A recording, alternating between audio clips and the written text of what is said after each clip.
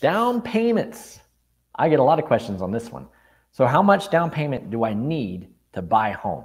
Well, that's kind of an open question because it really depends on the loan type, how you're going to occupy the property, you as a borrower as far as credit score, or if you're a veteran, or where you're going to be located at. So there's a lot of moving parts. But one thing's for sure is you don't have to have 20% down on all loans in order to get a home. There are 0 down options. There's 3% down options. There's 3.5% down options, 5% down options, no mortgage insurance, low down payment options. There's a lot of different ways to do this.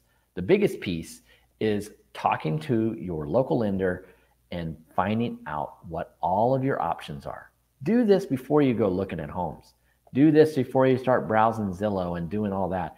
Find out where you actually stand and what you can do, and then you're going to look at what's really available to you and make the home buying process a lot smoother and a lot more fun.